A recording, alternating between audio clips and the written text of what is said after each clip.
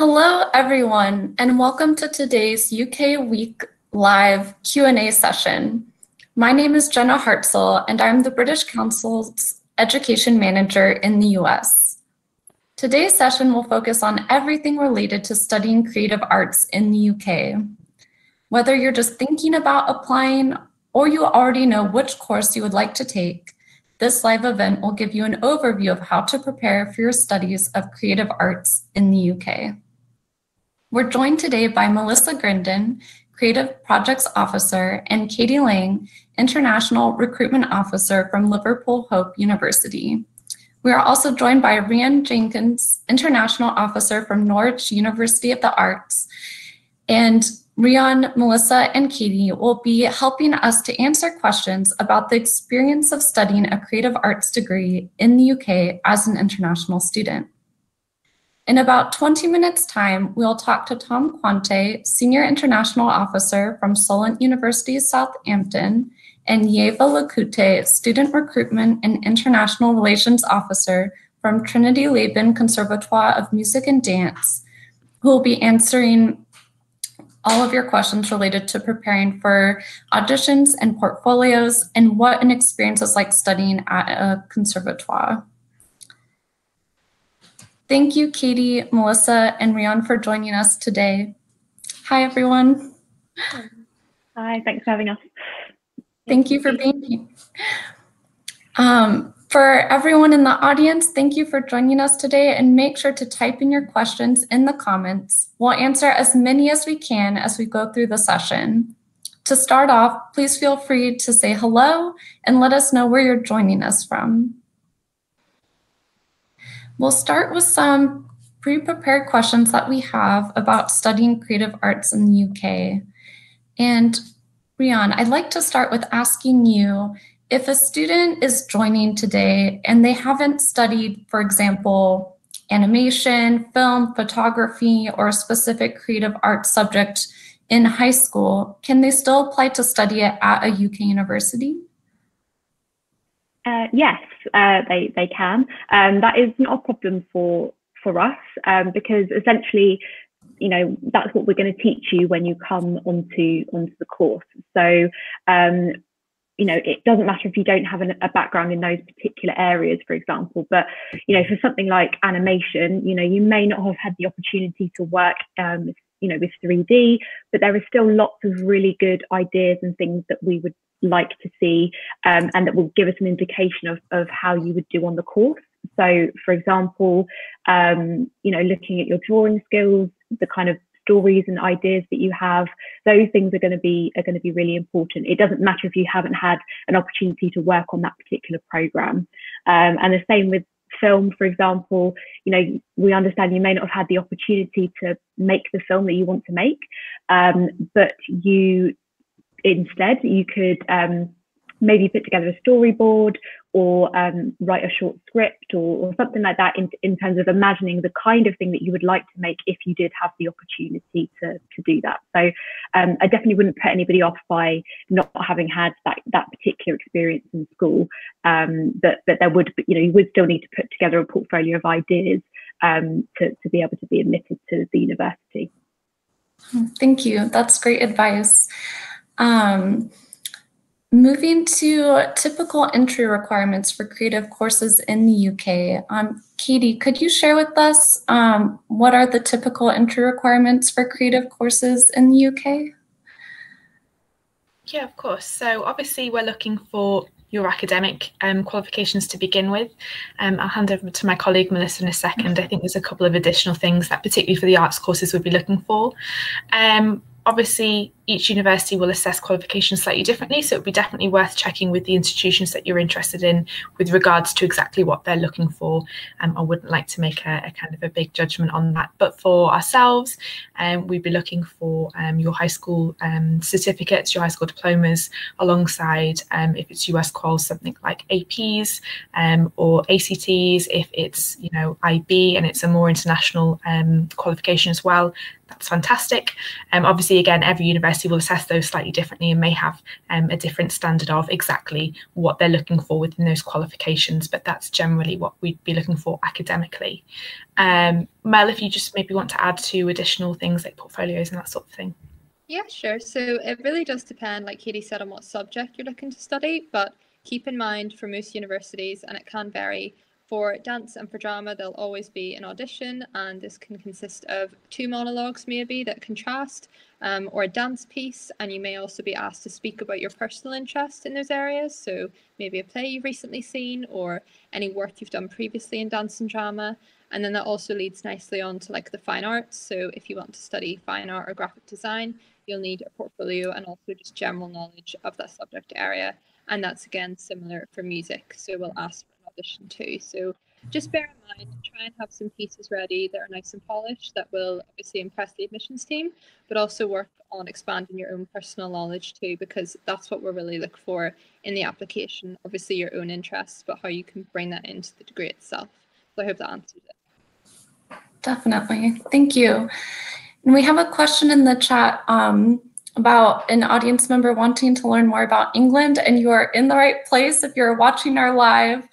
We can definitely help you to learn more about England and the UK, and I think that might be a good opportunity for us to hear a little bit from each of you about where your university is based within the UK, and a little bit about your university, if you could share just a little bit about your university. So Rian, could we start with you?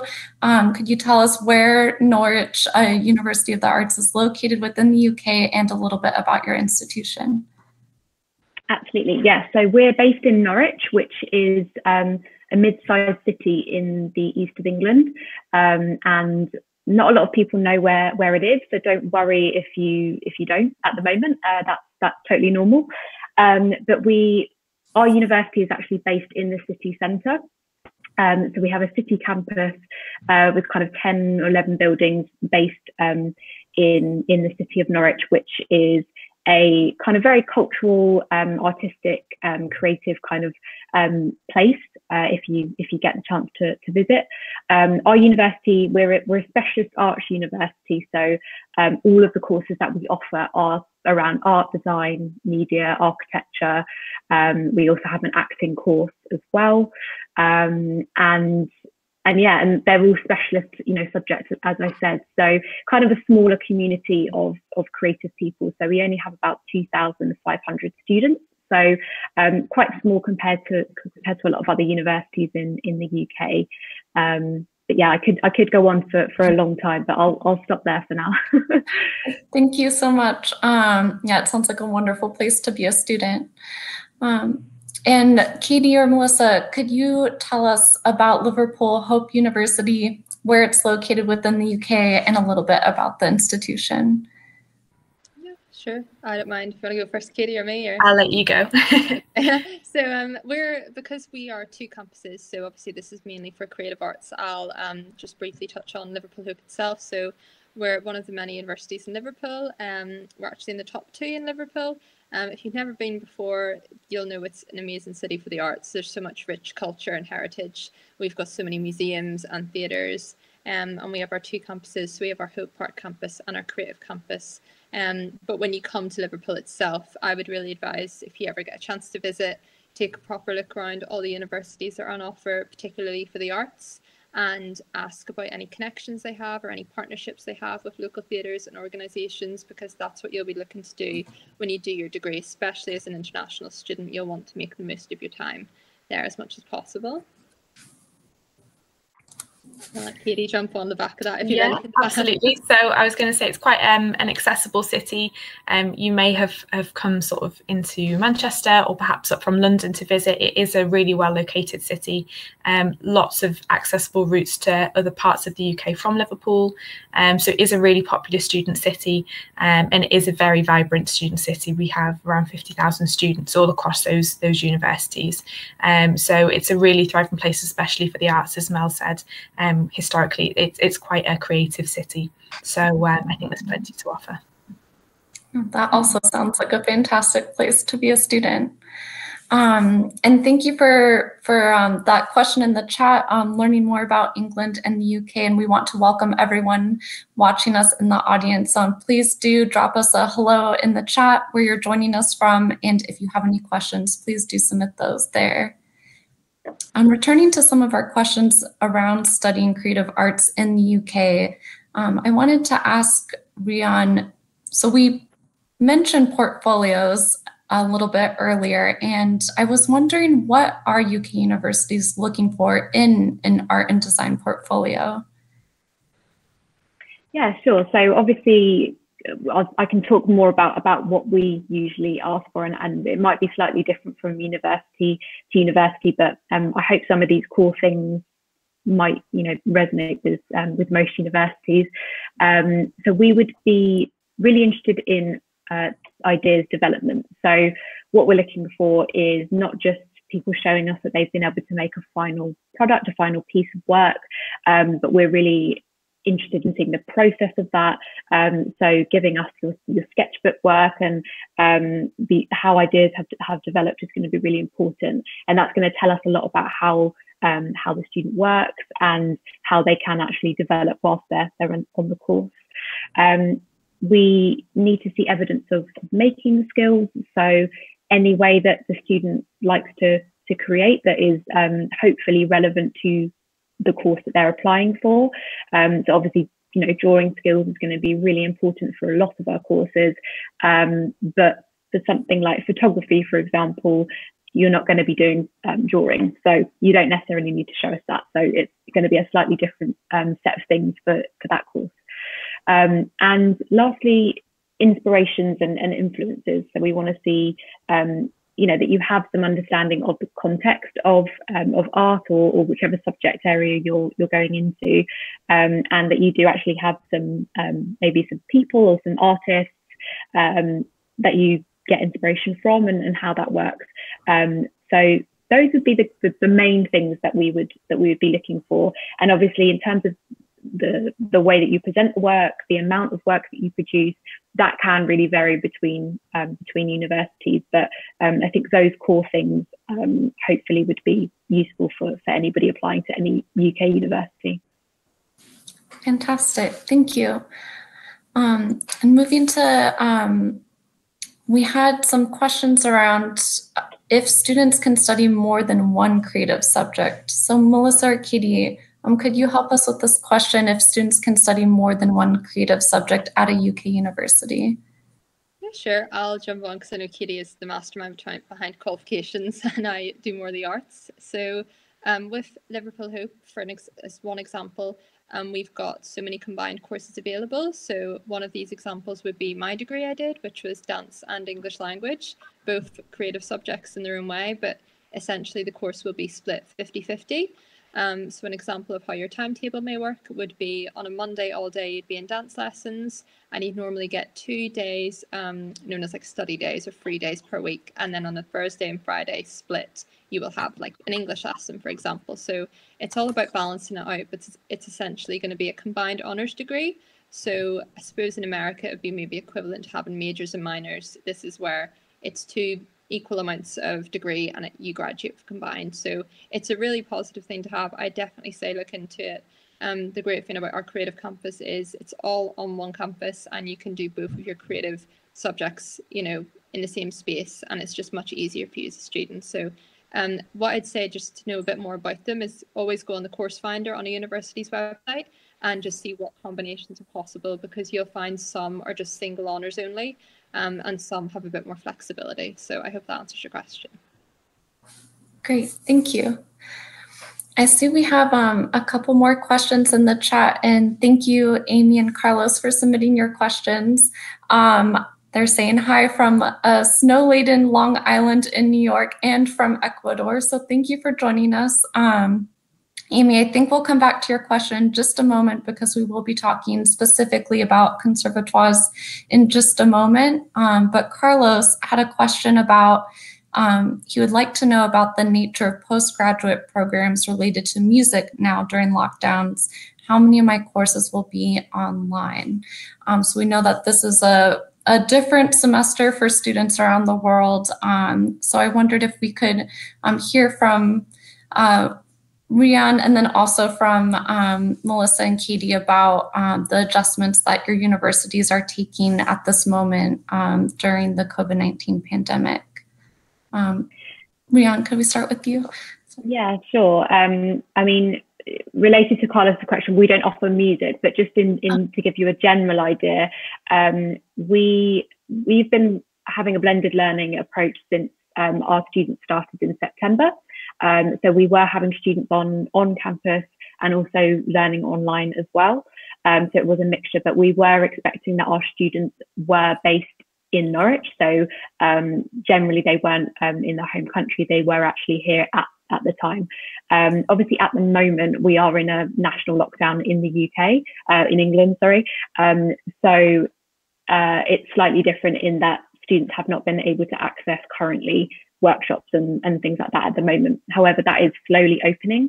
So today we actually opened our campus for the first time for a few students that could actually come onto campus, which is so nice to have students actually being able to access the things that they need.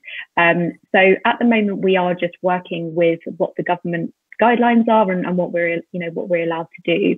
And obviously we are hoping and expecting that by September 2021 we will either be continuing with blended learning or have much more of an open campus, back onto campus. But we are very much expecting that students will be with us in Norwich and continue learning online and learning on campus by that time. That is our hope.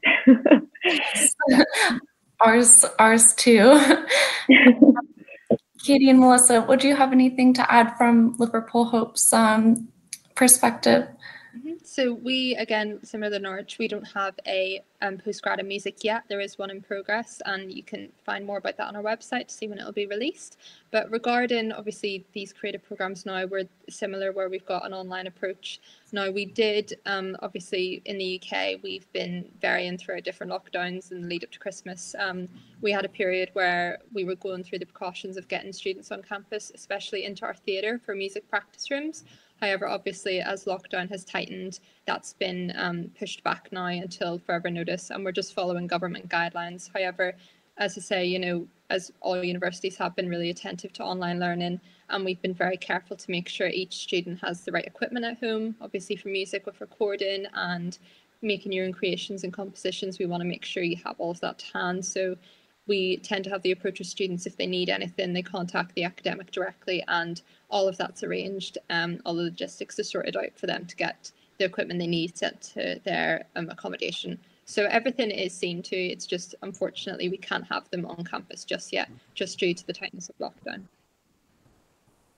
Of course. Thank you for sharing those updates and offering some clarification around the current situation in England. So our time has quickly passed with Rian and Katie and Melissa, but before we go, I do want to ask each of you to share with our audience, how can they get in touch with you? And if they want to learn more about your institution, where should they go to learn more? So Rian, could we start with you, how audiences can get in touch with you if they're interested and where they should go to learn more about Norwich? Yeah, absolutely. So we, the best thing to do would be to go onto our website, www.nua.ac.uk, and from there you can see that there are some events that you can sign up to. You can download a prospectus, and well, I'd like to say hopefully we'll be coming to visit soon, but we'll see about that. But if you want to get in touch with me, then you can email me. It's international@nua.ac.uk. So if anyone has any questions about entry requirements or really specific questions, anything, then please do get in touch with us. Yeah, thank you. Great, thank you. And Melissa, I'll probably answer for myself and Melissa. So similar to Rhian, if you want to have a little look at what we have online, our prospectuses, we have course guides and information on living in the city of Liverpool, how to get here, what to expect as a student. You can find all of that on our website, which is just www.hope.ac.uk. And similarly, if you want to get in touch with myself and the international team, or perhaps our creative projects officer or anyone at the Creative Campus at Liverpool Hope, if you can just email international@hope.ac.uk, we can definitely have a little chat with you there and hopefully help to support your application. Fantastic. Well, I wanted to say thank you again so much for joining us today.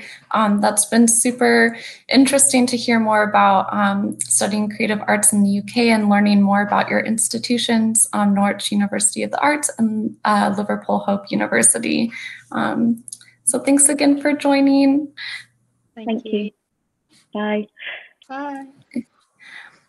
We're now going to move forward and invite Tom Quante, Senior International Officer from Solent University, Southampton, and Yeva Lacute, Student Recruitment and International Relations Officer from Trinity Laban Conservatoire of Music and Dance, who will continue to help us answer all of your questions about studying creative arts in the UK.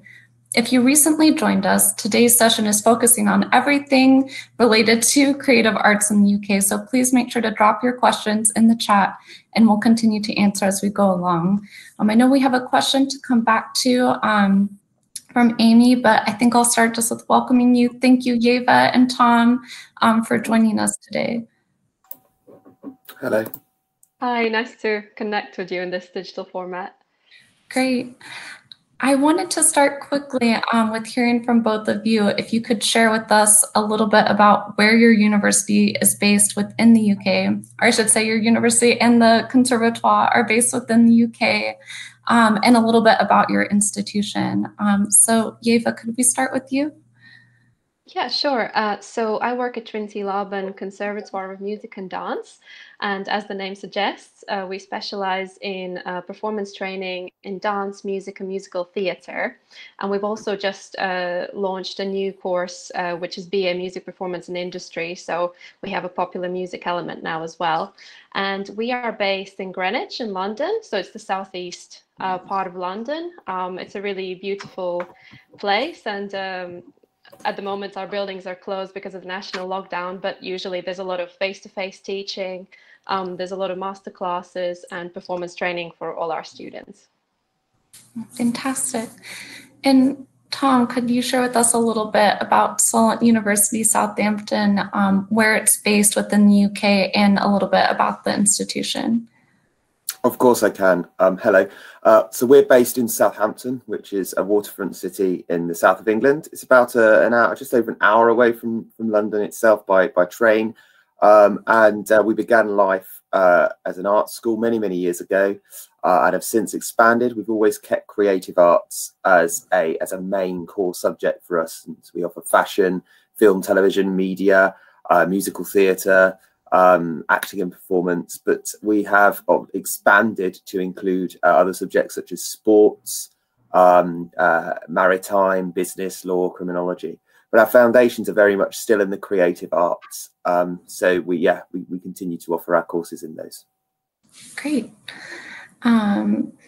I think we can now go to Amy's question in the chat. Amy, thanks for writing in. She says, hi, I'm an independent educational consultant specializing in working with performing arts students in the US and around the world, based in currently snow-laden Long Island in New York.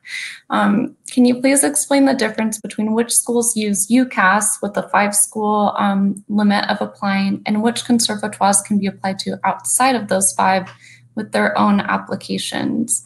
So I wondered if we could start with you, Yeva, to talk about that difference between how students might apply if they're applying via UCAS or if they can apply to conservatoires outside of those 5 choices in UCAS. And maybe you could also talk a little bit more broadly about the differences in studying at a conservatoire versus a university. Yeah, sure. And just to say as well, last year at this time, I was actually in New York with our music audition. So it's nice to hear from Amy there. So yeah, I guess the main difference between applying to university or conservatoire is that so there's the UCAS system, which is primarily for UK universities, where you can apply to up to 5 different universities or courses from all over the UK. Whereas there's a separate system that comes under UCAS, but it's called UCAS Conservatoires, where you can apply up to 9 different conservatoires in the UK. So as far as I know, there are 9 conservatoires taking part in this scheme, including us as well. So in terms of the application, you can actually apply to up to 6 different choices on UCAS Conservatoires, and you can apply simultaneously to UCAS and UCAS Conservatoires. So they're sort of 2 different systems. In terms of the application itself, so for a lot of the conservatoire degrees, there is an audition requirement. So at the moment, lots of conservatoires, including us, are accepting recorded auditions.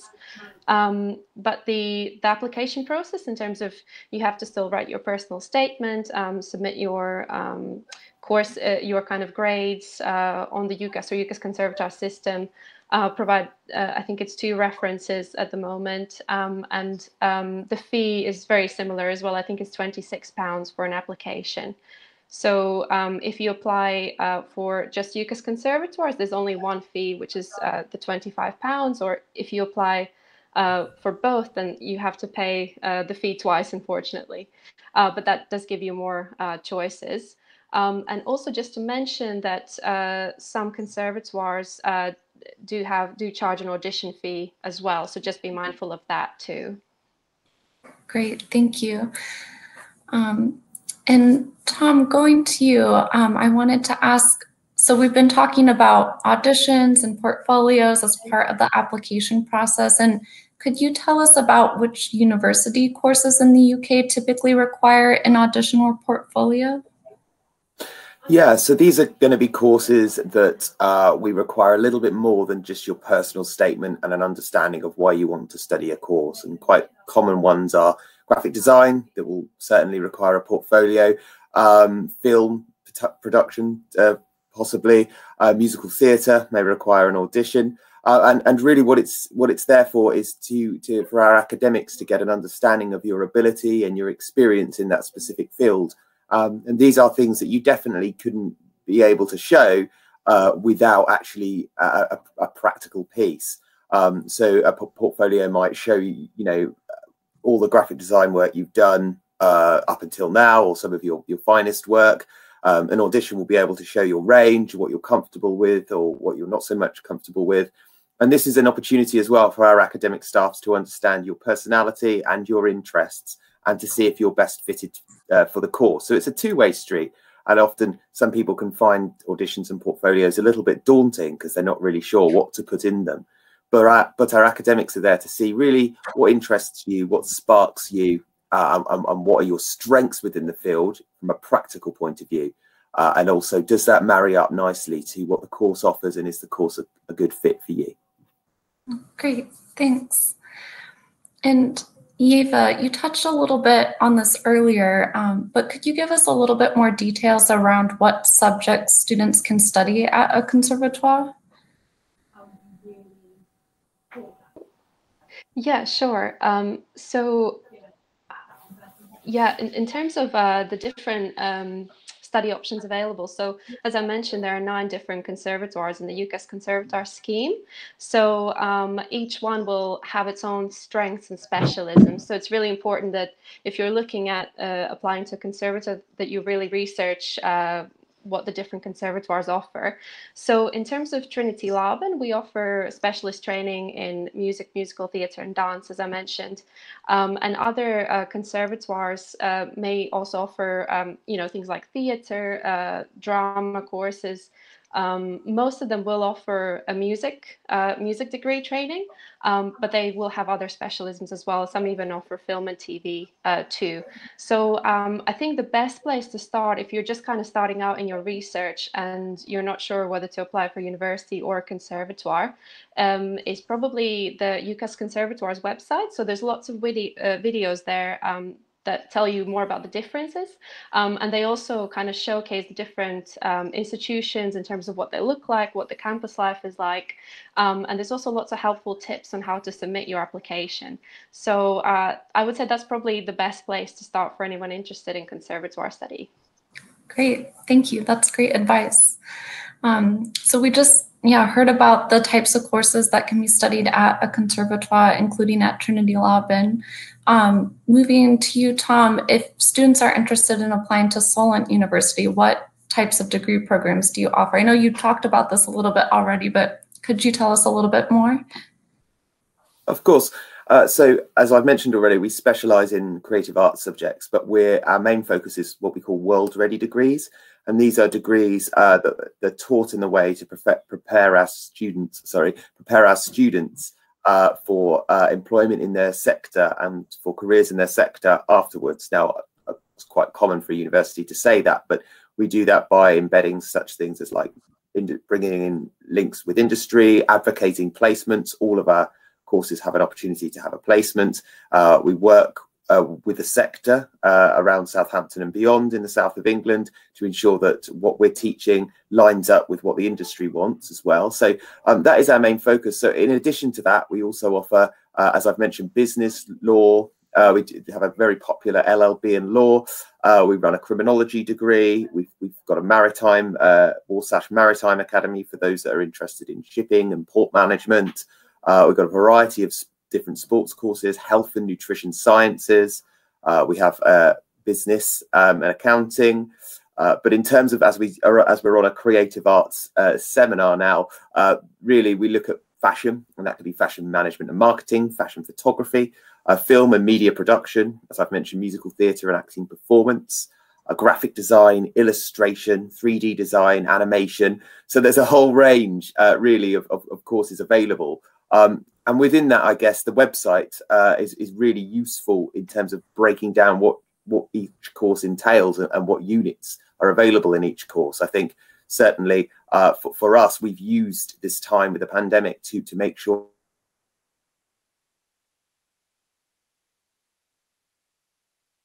will access information. So there's a great opportunity on the website to book an open day, a virtual open day experience. Or if the time zones don't quite match up for you in the States, you can take an on-demand open day and speak to academics at your leisure for one of the courses that interests you as well. Great, thank you. I see we have another question. Thank you, Amy, for submitting your question in the chat. So Amy's asking if the UCAS Conservatoire application works similarly to the UCAS application, and that one application and therefore one personal statement goes to all the schools that you're applying to. And then Amy's also asking if a student could use the same personal statement for both the UCAS and the Conservatoire applications. So Yeva, could we start with you with that question? Yeah, sure. So yeah, the two systems maybe are a little bit confusing, but hopefully I can help to clarify. Yeah, in terms of the personal statement, it works the same as the UCAS application system. So there's one personal statement that can be sent to up to 6 different conservatoires or 6 different courses. So you could, in theory, you could use the same personal statement that was written for the UCAS scheme, but it's because the conservatoire training is so specialist and sort of there is some academic work involved, but it's much less academic than the education received at university. So it would be best to kind of really adapt the personal statement to suit the requirements of a conservatoire. So conservatoire training generally leads to, you know, if you want to be a performer, an actor, a musician, that's most likely that you would be suited for a conservatoire. Whereas if you're interested in more like the, I don't know, the theory, the history of the, for example, musical theater or music, or if you want to be a music critic, that's maybe you're better suited for a university degree in that case. So there are those differences. So I'm just reading through the second part of the question, just seeing if I answered everything. Yeah, so yeah, and just to clarify, yeah, so there's 5 different choices for UCAS and then 6 for the UCAS Conservatoire. So because there are 2 completely different kind of sets of application systems, you would need to fill out the application form twice, and those would be completely separate. Great. Thank you, Yeva. And thank you again, Amy, for submitting that question. So Tom, coming back to you, so you told us about the whole range of degree options available at Solent. So what are your top tips for students when they're choosing which degree program to study? Yeah, sure. I mean, firstly, what I would do, I always say consider 3 things. The first is the city that you're going to be studying in, because ultimately that's where you're going to live and spend some of your life. The second one is the university. Does the university look good to you? Does it fit your needs? Can you see yourself studying there? And then the third one is the course. And this is not just which course you study, but where you study that course, because courses can differ from university to university. I would say do your research ultimately. For example, if that's a graphic design course you want to study, have a look at each university's website, look at the modules, and look at what's going to be taught to you throughout each year. Ultimately, then maybe look at some former student examples, look at what other work students have produced, and what their journey was as well. It can never hurt to speak to an academic. I know sometimes students are a bit shy or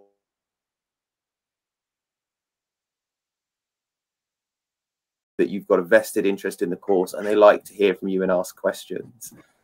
So my main bit of advice really would be do something that interests you, because there's nothing worse than investing your time and your money in a degree program that doesn't invest back in you and that you're not interested in. Do something with one eye on the future. What do you want to be, and how is what you're going to study going to help you get there? Is it going to advance your skill set in a way that you couldn't have done before? Or is it going to open new doors for you in a way that wouldn't be possible before?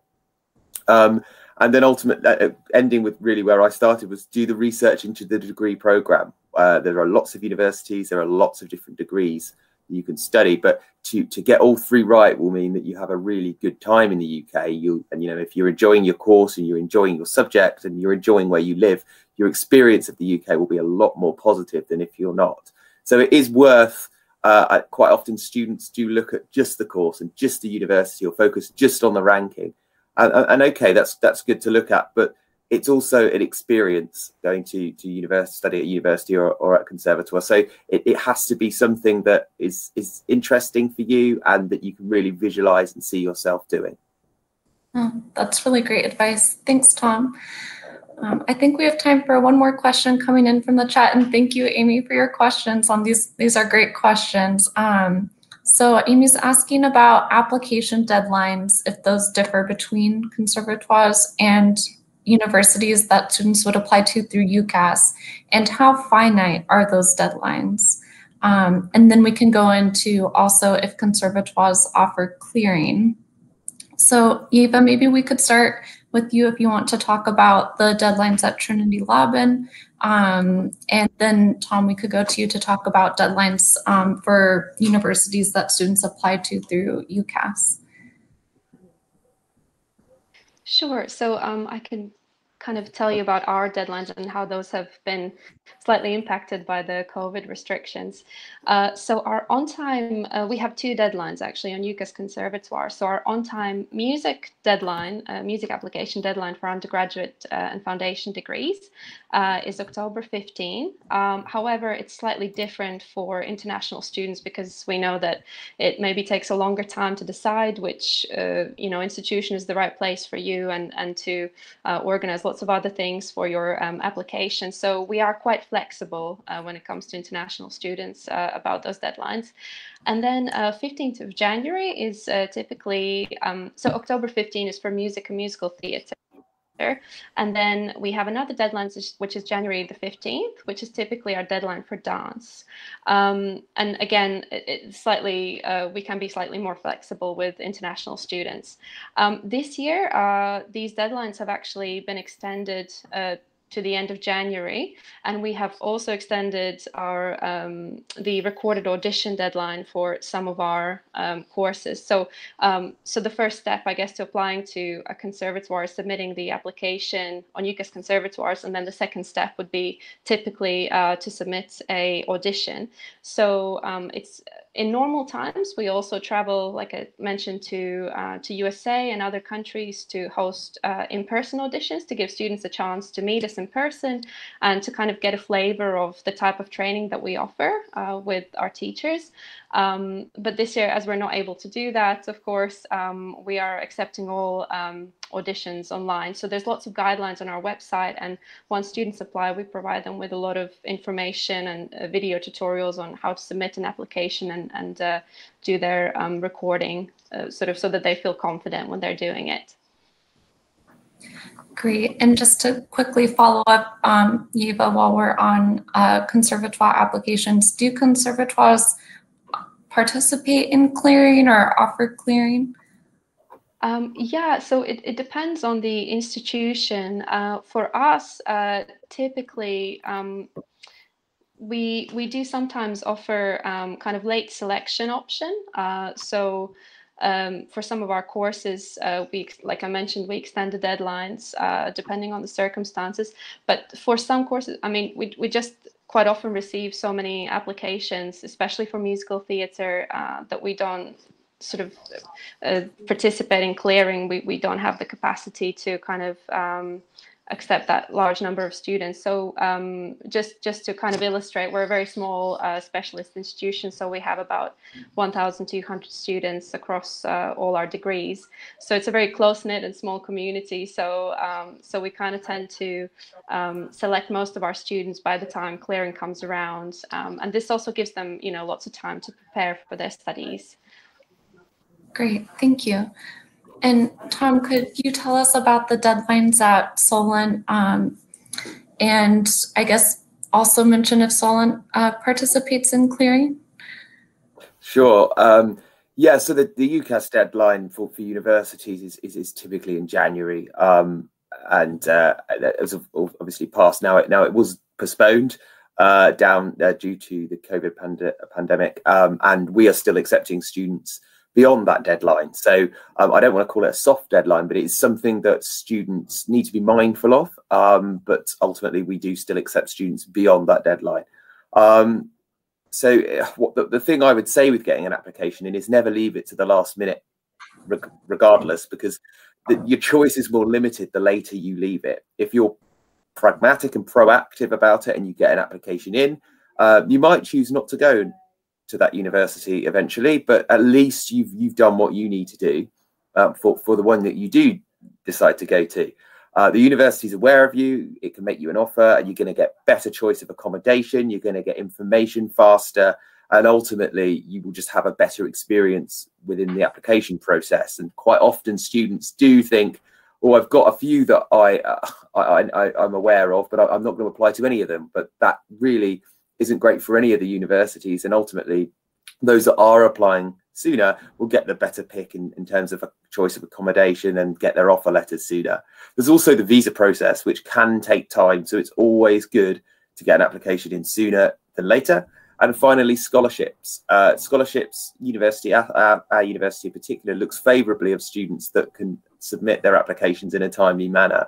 And they're more likely to get scholarships. So it is worth doing. And again, like I said, you're not bound to that university if you choose not to go. It's just being organised. We do participate in clearing, and most UK universities do as well. And clearing has really transformed in the last few years, I would say, to going from when it used to be like sort of like students looking at universities for the last few spaces now to universities looking at what students are still available or which students are still considering university. We're also aware that the pandemic has meant that people have pushed their decision making back with the travel restrictions and everything in place. It is very strange right now to think about applying to study in a foreign country, but you know, we are optimistic and hopeful, as I'm sure we all are, that things will be back to normal or a little bit closer to normal by September.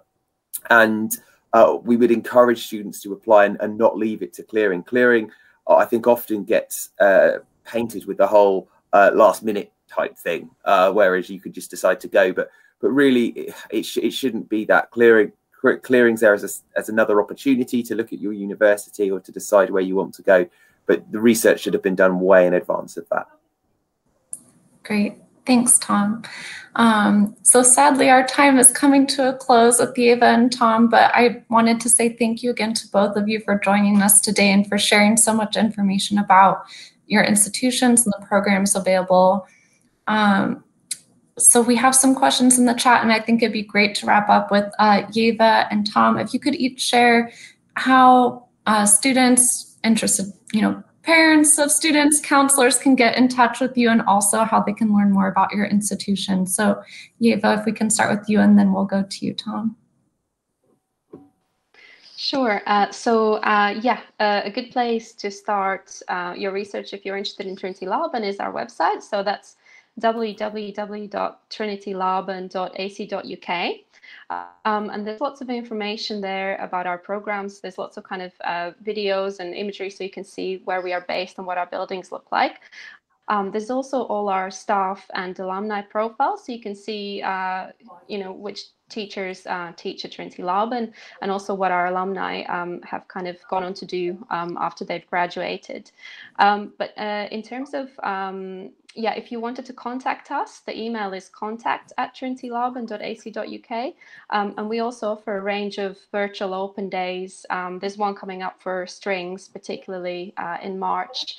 And maybe just to mention quickly, I saw the question from Carlos about postgraduate music study. Just to mention to anyone interested in postgraduate degree, it's probably best to email, only because we have a lot of different types of postgraduate degree options. So they range from shorter kind of diploma programs to the full kind of master music programs. And we find that postgraduate route is kind of slightly different than the undergraduate route, and people have a lot of individual requirements and kind of aspirations for what they want to achieve from the course. So it's always best to email us, and then we can discuss your individual requirements more thoroughly and with our program leaders. Okay, thank you. Great, thank you. And that email to get in touch would be on the website as well? Yes, it would be. Yeah, if you search for our contact details, it should come up there. Fantastic. Thank you, Eva. And Tom, how can students, parents, counselors who are interested in getting in touch with you, and also who are interested in learning more about Solent University, where should they go? Very same as Leva, really. The best place to go for information is the website, and as I said earlier, like, the website is there for students to be able to engage with as much as possible, that's all the course information and all the academics information is listed there as well. Thanks to the British Council, who've just put up the website address of solent.ac.uk. You can contact any of the academics on the course. You can contact me directly if you like, or contact international@solent.ac.uk, and we'll be able to direct your queries there. But we're also running throughout the summer our own webinar series where we focus on a different theme each session. We've been doing visa guidance. We've been doing life in the UK, preparing to join or to study in the UK. Hear from our students. So there's lots and lots of webinar sessions. I mean, this is one of the advantages for the pandemic for international students, is I think there's so much rich online content now that previously there might not have been that before, because we were all off traveling around the world, which is great, but it means that you only got a snapshot of us when we were in your country. Now we're online, and you can access things a lot more easily. So do focus on the website. Have a look. If you've got the 5 universities on that you're undecided on, have a look on each of their websites and read through the information, and don't be afraid to get in touch. We're here to help, and we're here to answer questions for you. So do that. Great. Thank you, Tom. And thank you again to both of you for being here today. It was a great chat. And thank you everyone for joining us, for watching, for submitting questions. We really appreciate you being here today. We hope this information helps you in preparing to study in the UK and study a creative arts course. On behalf of the British Council and our guest speakers today, we just want to say a wholehearted thank you for joining. And we are holding another Facebook Live Q&A here tomorrow at the same time. We'll be focusing on more general questions around undergraduate and postgraduate options in the UK. So if that sounds interesting to you, join us back here tomorrow. And we hope you all stay well, stay safe, and we look forward to being in touch. Thank you. Bye. Bye-bye. Thank you.